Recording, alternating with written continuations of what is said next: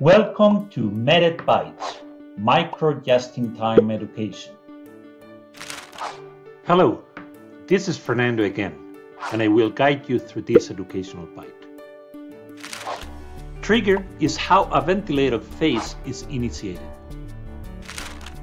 The mandatory ventilator breath can be patient-triggered by a detected inspiratory effort by the patient or time-triggered based on the breathing frequency set on the ventilator by the operator. There are 4 basic types of trigger methods. The first is pressure trigger. This can depend on the selected ventilation pattern, ventilator breaths, and whether spontaneous or mandatory assured breaths can be initiated by the patient's inspiratory effort.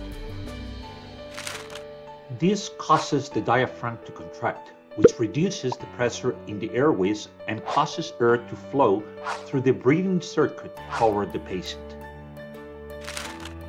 This change in circuit pressure movement can be detected and measured by the ventilator and interpreted by the ventilator as a patient's inspiratory effort.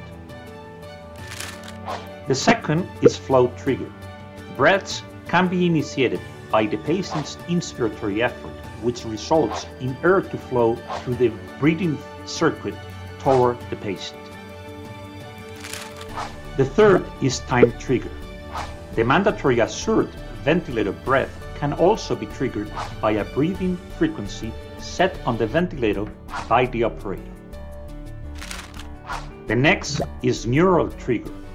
Ventilator breaths can be triggered by a detected movement of the diaphragm using an electrode positioned in the patient's esophagus adjacent to the patient's diaphragm or phrenic nerve. Medtronic, engineering the extraordinary.